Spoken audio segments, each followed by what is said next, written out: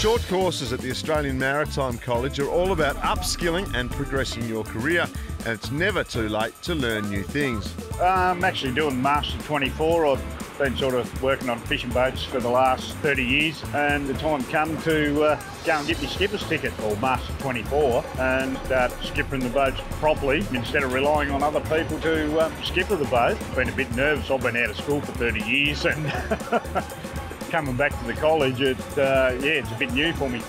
Got drip?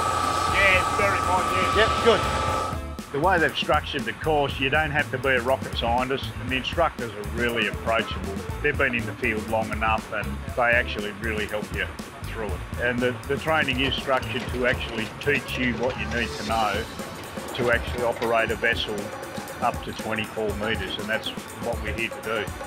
Prepare anchor for lowering. All right, I chose to come here because this place has got the reputation of being one of the leading facilities in the world. As far as their test tanks, the vessels and everything's right here on hand. I mean, how can you better that? I actually enjoyed it that much. I'm going home for 3 weeks over Easter and I'm coming back doing my engine driver's ticket, which is going to take another 4 weeks. And then that's it. This whole time going back to work and no more schooling.